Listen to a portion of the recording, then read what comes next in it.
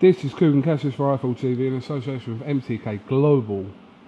We're at Light to Box Gym here in Red Hill, joined by Adam Booth. Hi. Hi.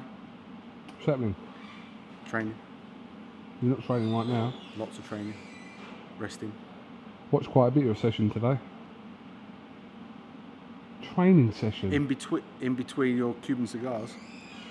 Yeah. You do smoke a lot of them, don't you? I'm not an athlete. That's what I get to see. Did you tweet that? No, I tweeted the one where you were singing. Better. All go here, innit? It is, isn't it? You sounded like an old woman that should be talking like, oh, it's all go here, innit? It is all go here, isn't it? It is, yeah. So you're not...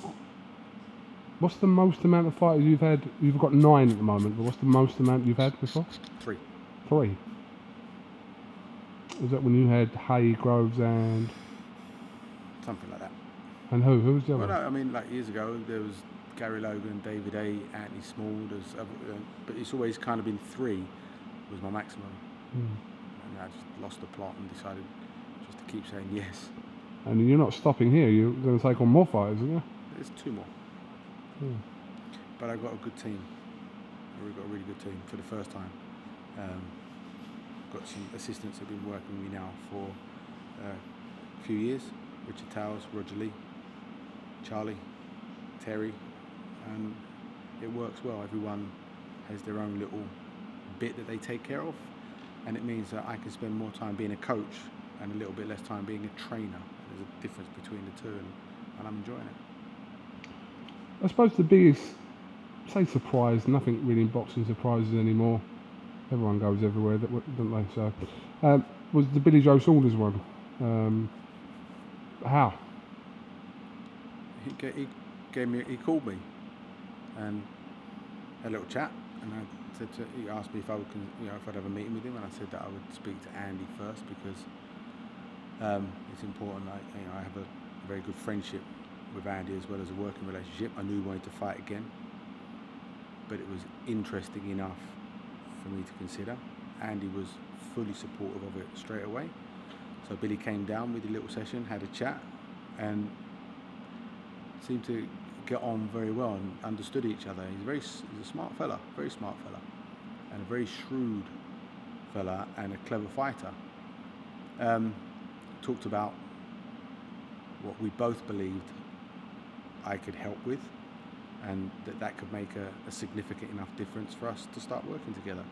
He's now at the point where he's just trying to tidy up some frustrations with trying to get a big fight, trying to make the meaningful fights, and I know that he's been frustrated and angry about that for a while, so hopefully he can get that nailed down within next week, and then we can start focusing on a couple of dates. So, if when you phoned Andy, you sensed that he wasn't happy, you would just point blank have said no to Billy Joe? Yes. Yeah. Proper man, that's right, yeah. No. Andy and I are good friends. It's interesting though, isn't it? Because he beat your fighter, but then he's coming to you to train him. Strange. It's the other way round, that the losing fighter will go and work with the winning trainer.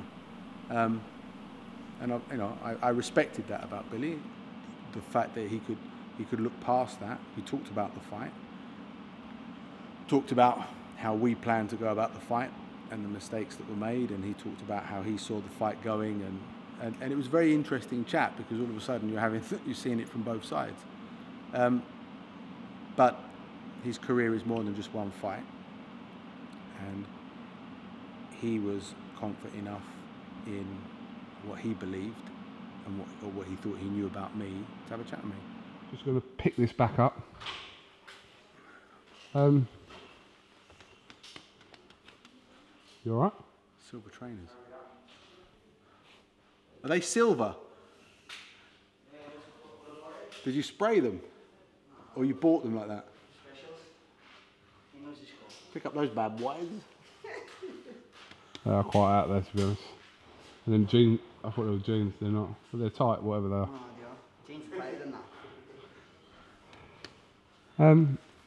Yeah, we have kind of sensed from what Billy Joe says, and obviously the fact that he's been inactive last year, only had the one fight since winning the world title. But you believe that this year, those fights that he so badly wants, the Golovkins, the Canelos, he'll get those fights this year.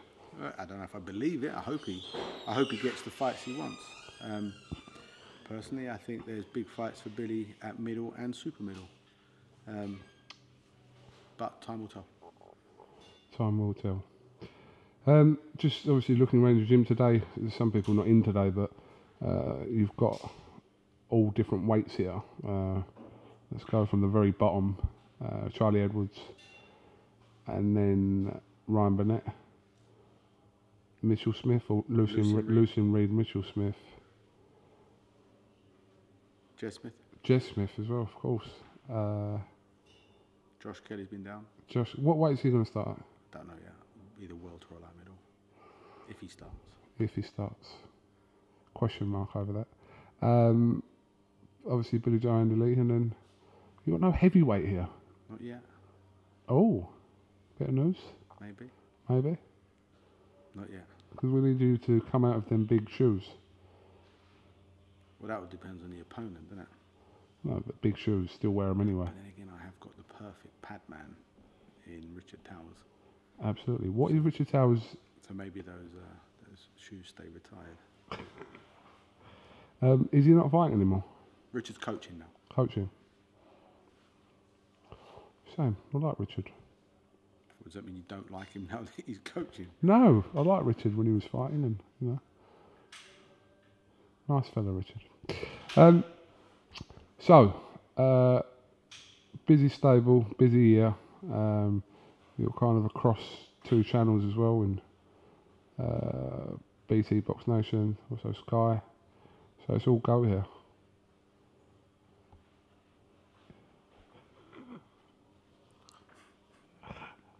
You're not giving me anything, are you? Well, I'm trying to. You're making statements. You're not. Yeah, but that's what I do. I make a statement, and you sort of follow on from the statement. You're supposed to finish by saying, "Isn't it?" or "Doesn't it?" No, I'm not telling you what to say. It's just like a continuation of what I was saying. Yes. It's going to be a big year for you. Yeah, interesting. I'm enjoying it. Like I said, with my. I'll see you tomorrow. I'll text you later. Like I said, because you somehow got to cut this video because you're coughing fit, so I don't know whether you're going to show what I've already said or whether this is saying it for the first time. But I've got a good team of people around me, in Richard, Roger Lee, Charlie and Terry, and everyone's got their own little coaching drills and sets that they do, which has allowed me more time to be a coach and less a trainer, and there's a difference between the two, and I'm finding it really fulfilling, and I think that it's going to be an interesting time. Let's talk about Andy Lee. He's obviously, well, 1 step level inactive from Billy Joe, really. He's been out of the ring for 13 months. But he's ready to return this year, and that's good as well. Yeah, he's only 31 as well, Andy. And so, come back fighting on March the 18th on the undercard of Triple G and Danny Jacobs at the Garden, and then we'll take it from there.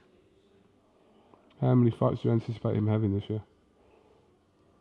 3, maybe. Get to a level, I suppose that's what all fighters at I think once the you're top at, sort of once you're at that 12 12-round championship level in your 30s, maybe 4 times a year, if you're fighting in 10 or 12 rounders, should be enough. But there's so many variables to that. You know, how you can fight and it can go 1 round, but the training takes it out of you as well. But we'll see. We'll take it fight by fight. Did you watch James DeGale? Yes. How did you score it, first of all? I thought you certainly can't complain at a draw. I had the feeling that Badu Jack probably won it by a round, which is effectively a draw, isn't it? So entertaining, very entertaining fight. Frampton, Santa Cruz, did you watch that? Yes, yeah. Santa Cruz, I think, caught Frampton out with the adjustments that he made, in terms of he was using his feet to take the distance away from Carl Moore and using his feints to keep Carl sort of mentally busy. So Carl didn't have the success long that he had in the first fight. And then when Carl was up close, I think Santa Cruz's up close game was just a bit tidier. Carl's head movement wasn't there, and so he was getting caught with 3 or 4 shots at a time sometimes.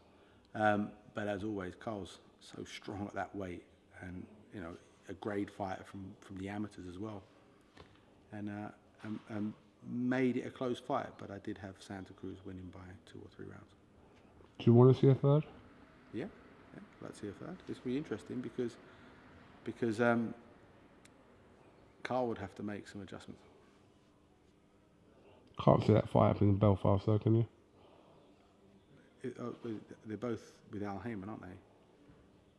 It's difficult to see because of US TV time. Have to see what happens. Right, let's talk about Chris Eubanks. Is that all right? When I've spoke to you about Chris Eubanks before, you've been kind of reluctant to really talk about what happened in that short relationship you had with Junior and Senior. I did an interview with him over Christmas where he said some things in that interview which I don't know if you've seen or not, to be honest. Have you seen them? All right, so can you just explain the way Chris Eubanks was talking was as though you kind of walked out of that situation with them. Mm-hmm. Can you tell me exactly from your words what actually happened? No, other than that. But that's not it, is it? What more is there to that story? It was I made a decision. I stand by my decision. I have my reasons for it. I know why. I'm understanding that they know why, and that's all. That's all I need to know. You know, they can say what they want. It's to me, it's irrelevant. I make my decisions based on what I believe is right and wrong, and I stand by all the decisions I made. Chris Eubanks says now, Junior, when I was talking to him, he puts the impression out that he doesn't need a trainer, especially on fight night in the corner. Said to me the other day that he doesn't think that. He said if he's going to go and win the fight, it's because he's telling himself what to do. It's not really from what a corner would tell him to do or what influence that would have. He didn't say that wouldn't benefit him, but he said that, you know, that what I said at the start of that was what he was suggesting. It's pretty unclear really about him and Ronnie Davis, whether Ronnie Davis is training him full time or whether he generally does train himself, or we don't know. So what do you make of that? Don't make anything of it really. I don't give it much mind now. I've got plenty on my plate.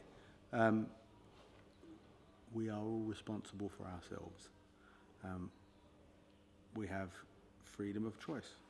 We live within the law. We have freedom of choice, and if that's how he chooses his life to be and how he wants his boxing career to be, then that's his choice, and he has the perfect opportunity to prove that he's either right or wrong. Just like anyone, we all do things because we believe we're doing it right. No one does something because they think, oh, okay, I'm doing this because I know I'm doing it wrong. It's like your dentist. You go and see, if I said to you, do you know a dentist? You say, yeah, I've got a dentist. Go and see him. He's crap. You wouldn't say that. You go to your dentist because you think, all right, he's okay for me. Everyone thinks they're doing it right. Time shows everything. And in time, we will know if our decisions and how we want to do things were right or wrong. All we can make our decisions based on is our beliefs and our convictions. Was your issue with Junior or Senior? What you're doing is you're asking me the same question in a slightly different way. No, I'm not, because no, it's not at all. Okay. I'm asking my issue was with myself. Okay, no, but I'm saying, was it with... It was with myself. I made a decision. But that wasn't in the choice. I gave you A and B and you've picked C. I wasn't training Chris Eubanks Senior. I was training Chris Eubanks. So there's no issue with you and Chris Eubanks Senior. The reason why you're not training Junior is because of the relationship with you and Junior not senior. It was based on a training relationship. So nothing to do with I senior. was there as a coach. I remember that day, the press conference day. I remember seeing you, senior, junior, Ronnie, Eddie Hearn. I looked at that while I was filming and I thought, that is a car crash waiting to happen.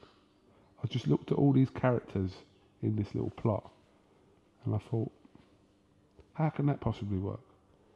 There's too many, I'm not going to say egos, but there's too many big personalities in there, clash of personalities in there for this.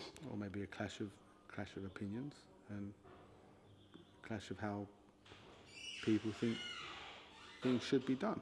But that's it. He's still a good fighter. I was going to say, you were one of the first ones that come out and said. I rate him no different than when I wasn't working with him before. He's still a good fighter. He's a handful for anyone. Okay. What did you make of the fight with Reynald Quinlan, the Australian, on ITV pay-per-view as well? What do you make of that? Not a lot. It's not much of a fight, but it's a business, and just like they make decisions what to do in the ring, they make a decision what to do outside the ring, and they've made a decision based on a business strategy and where they see the career of Eubanks Jr. going. So that's it. It's not. I don't think that decision is based on a fight. I think it's based on the business. You know a little bit about the pay-per-view market. Would you be surprised if it done decent-ish numbers? It depends what you call decent.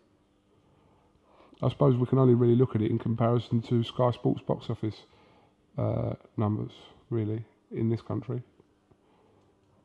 How many buys do you think it does? It's a new one, isn't it? Because it's ITV, so you got a terrestrial channel promoting it, and you just don't know the power of terrestrial TV advertising until the product has been bought or not bought.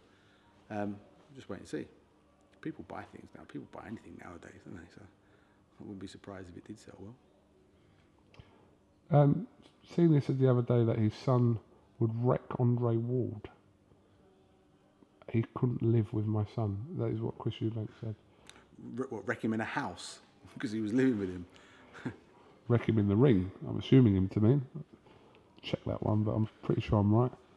Thoughts on that one? No, really. Any thoughts on it?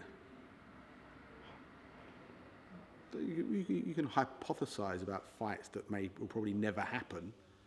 There's no point. It's like you could say, well, I would have outpointed Willie Pep in a sparring session. I could never prove it because it would never happen. Or, I could out-pad work a coach that's not alive anymore. It's irrelevant. It doesn't mean anything. Just to confirm, Andre Ward and Chris Eubank are both alive and well. It's not that unrealistic. Okay. I don't see it happening. Maybe not right now, but it's not completely unrealistic. Did you give Eubank a shot at Golovkin? A chance?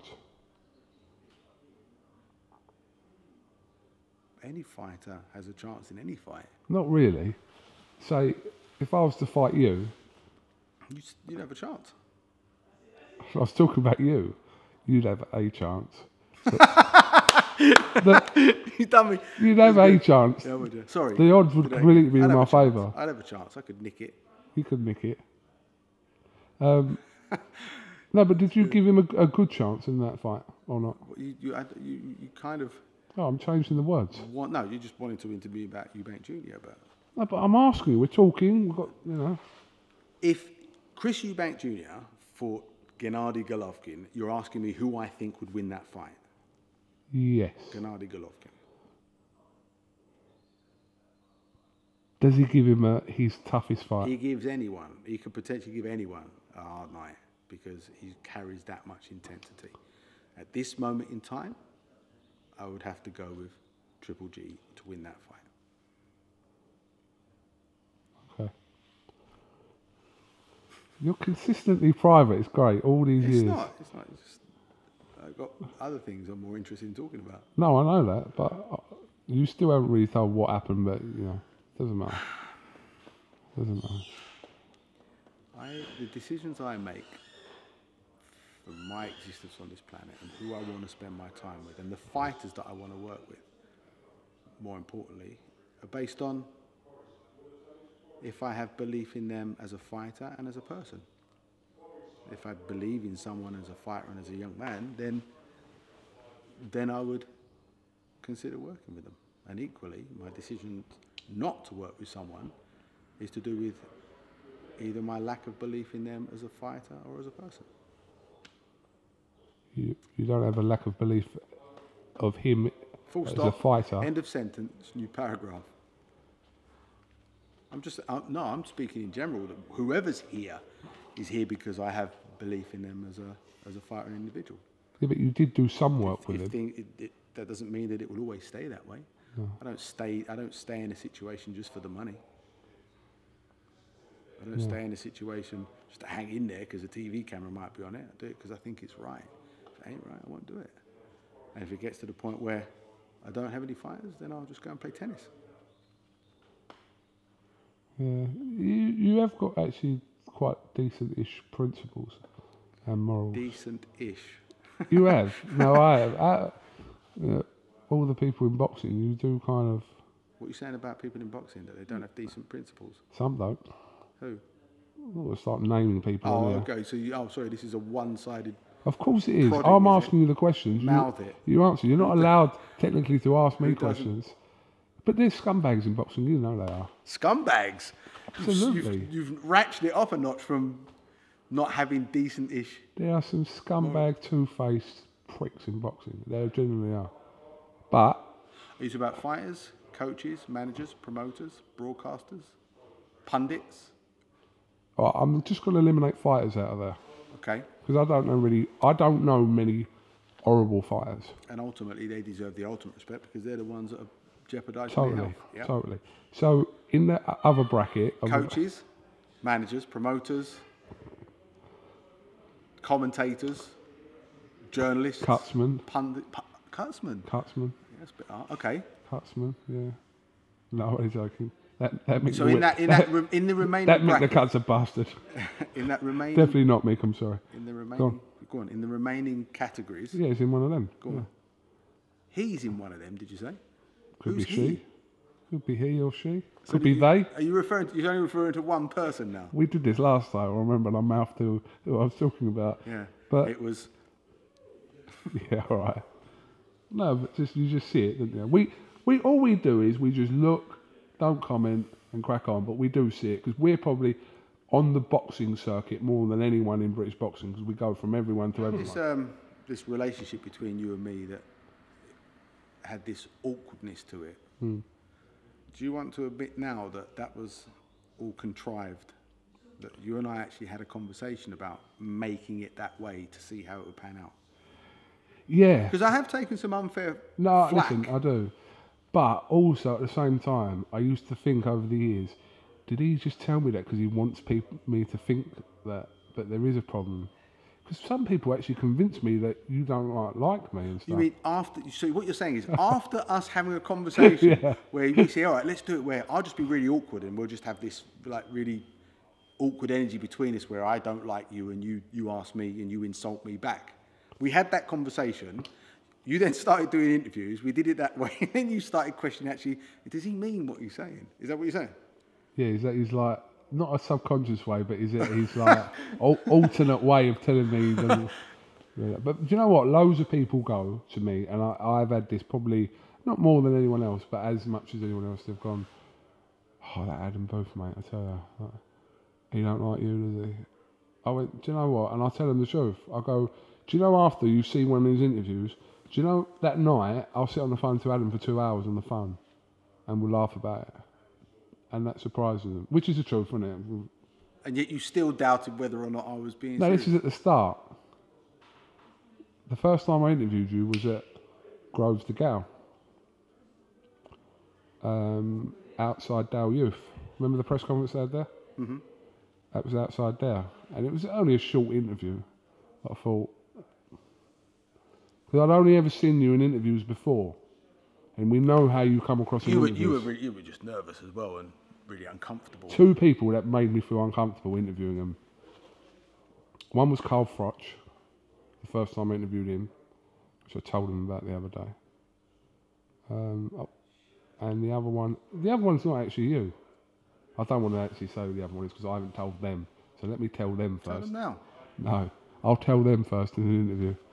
But it wasn't you actually, no. Nice fella. So, So are we going to keep up this charade or not? I don't know, but I think Should we now, regardless of the let's do charade, an awkward interview. Go. awkward You interview. actually, you need some bloody questions, don't you? I've got questions. Yeah? Tell us the truth, Go. then. Tell us the truth about the split between you and David Hay and you and George Groves. I've asked you this countless times. You never answer it. So just Why? answer it. Ask Because I'm yourself a curious. question. Why would I not want to answer know. it? I want to know why you stopped training David Hay and why did David Hay stop being trained by you? And the same goes for George Groves. You personally. No, people on here want to know. Ah, there's a Of course they difference, do. right? Okay, but Of course they do. But you still want to talk about it because you're Mr. Awkward Bollocks, aren't you? You don't want to talk about it. Awkward. I just don't have any interest in my decisions being that, a bit of news, a bit of tit-a-tat. I'm not interested not in news. it. People- Okay, it's not even news. That's what you're saying. It's just a bit of tatter. It's old news now, but know we what still, tatter is. you still don't know. Here we go. You want to know the answer? Yeah. Ain't happening. I've already answered it. I said I make my decisions based on who I want to spend my time with on a couple of things. If they're fighters, do I believe in them as fighters and as people? All right, immediate reaction to when you found out that Shane McGuigan was training both George and David. Wasn't a surprise to me because I had an email quite a long time ago that kind of inferred that type of interest. So it didn't upset you at all. Why would it upset It me? must have upset you slightly. Why would it have upset me? I don't know, it just may have done. No. What I was were you putting that- saying? People will just see your head going down. That's all. He was picking that up. It didn't upset you at all. When you say I don't, Just a slight, they're over there now. No. Groves went with Paddy Fitzpatrick first, I know. and Paddy and I worked together for a while. So was that more hurtful? It was a strange one because of conversations that Paddy and I had, but it is what it is. Listen, I made my decisions. I was happy with them then. I'm happy with them now, and I have no interest in telling people why I came to those conclusions. You are very consistent. I will say that. If somebody lies about me, then I might say something. But as far as I'm aware, I haven't heard any horrendous lies about why these relationships came to an end. So I've no reason to say anything. Fair enough. I hear some face-saving comments, but that's fine. It's all right. Do you still keep a little bit of a active interest in fighters that you've previously trained still today? Or you just... Yeah, watch. Do you have an emotional interest in fighters that you've previously trained? No. Good question. No. You actually asked me a question that... You've never complimented one of my questions in your life. No, it's a good question. No. Is the answer to that? Okay. Can I just give you an example? And then you can just tell me. I know you just said no. But say when... The Fox Groves thing was a bit different because that was very fresh after the split with George. But say by the time he'd lost to Badu Jack, did you feel like, when you watched it, thinking you felt gutted for George in any way? Because of your past relationship? I felt sorry for him in the first fight with Carl because I don't think he had a fair shot at seeing the fight through. A fight that he should have won, could have won, was winning. So I felt sorry for him. I felt sorry for him then, but it's like anything. When you don't spend time with someone, you lose. There's an automatic disconnect to them as people, and that's just time.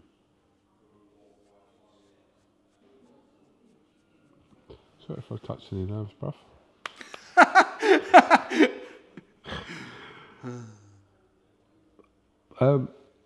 I get emotional over some fighters. Who'd you get emotional over? I don't want to say on here, but there's probably about 3 or 4 fighters that I genuinely...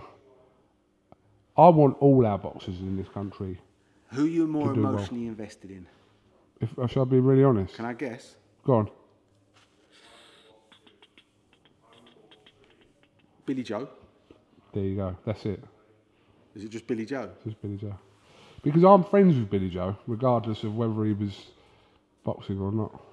So what do you think about Billy Joe coming in and training with me? That was it. When the first time I spoke to him about it, I thought, that's perfect. That's a relationship that could potentially be great. So. What do you think about Billy Joe as a super middleweight?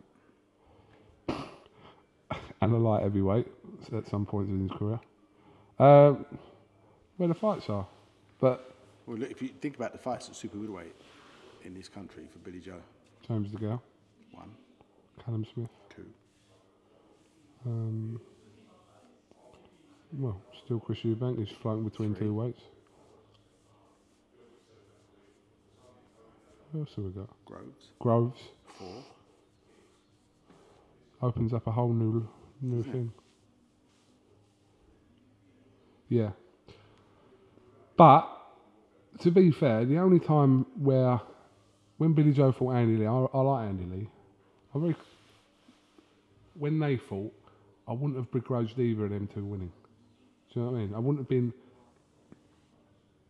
if Andy Lee had beaten Billy Joe, I wouldn't have thought, oh, God. Because... How would you have felt if Chris Eubanks Jr. had beaten Billy Joe? At the time... Now? If they fought now, if Billy Joe loses in his career... Listen to me. Yeah. If Billy Joe rematches Chris Eubanks Jr., how would you feel if Billy Joe were to ever lose that fight? I'd be gutted for Billy Joe. I'm going to be honest. I would be gutted for Billy Joe because... You wouldn't be able to be impartial in the build. I have to be... Listen, in a build... No, you can... In the face of it, you can be impartial, but inside... I'd be crushed. You'd be burning. I'd be crushed. Would you be sneezing on your hand when you shook their hand and stuff like that just to see if you could have... No, to be honest... But that's... I don't know. Look, there's people like that. But yeah, Billy Joe, I'd say. I know me and Billy Joe have our... He hates you. Moments. I know he don't like me. I know the feeling ain't mutual. Definitely not. But... You look crestfallen. I'm only joking. That was a joke. I think he likes you. Did he say that, really? you can style it out all you want, but your face dropped. Billy Joe's my hero. Yeah, Billy Joe. Oh, you got me thinking now. I wish they could see you. Do you know what? Speaking to Chris Eubanks over the last 3 or 4 weeks, he's what I thought he was. You fitted a fixing in the ceiling of your house and slipped a rope through it? No, he's what I thought he was. I always thought... Senior or junior? Senior. No, sorry, junior first I'm talking about. You didn't say junior. Sorry, junior is what I thought Chris was going to be like. That I always thought that we had our issues and problems, but if they were not there and they weren't, they were always going to get resolved at some point. But Chris is someone that I never used to... some people don't like fighters. They'll say they're shit. They'll say they're not good because they don't like them. They won't be that... They won't take the blinkers off and go, look, I don't really like him, but he's a very good fighter. Not all people do that. I never did that with Chris. And I didn't really know Chris, so I didn't like him. But he's good as gold. He's been great with us the last few weeks. And... He's got a job to do. He's got to be professional. Yeah. He's got a job to do, a fight to sell, a business to develop. And you have reached the lofty status now where you are relevant for fighters because you reach a very strong audience. And for fighters, managers or promoters to not want to work with you stops them promoting themselves down a very strong arm. So it's a shrewd move of his to be gracious towards you and stopped. You were saying something really interesting then. The last 2 seconds of what you were saying stopped. Why did it stop? Because I'm literally running out of card. Okay. Can I get to see this before you do? Because there's a mess. It's not a mess. It's not a mess at all. Right, listen. We literally are running out of card. Adam Bow, thank you very much for talking to... Don't be inconsistent in how you give editorial control to some people and not to others. You can't have some people phone you up saying, take that out and not allow it for others. 9, 5. Respect. Speak to you soon. Thank you very much.